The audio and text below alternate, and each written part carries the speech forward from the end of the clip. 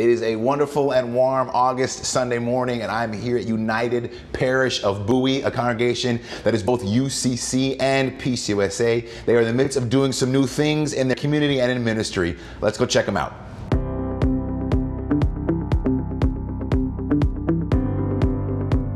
We have kind of a cute working mission, which is the little church that could.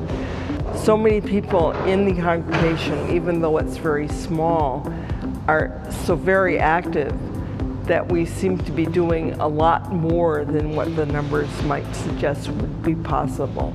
We work with the Interfaith Food Pantry in Bowie.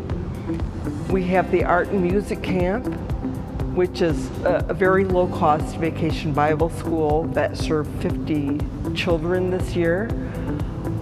We also do something called Warm Nights in conjunction with other churches.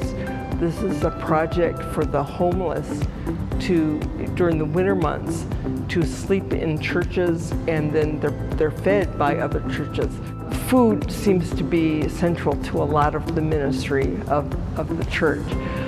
Well, those are just a few of the things that are happening here at United Parish of Bowie, a congregation who has in its DNA to be flexible, are ready to find out what their next thing might be as they discover ministry together.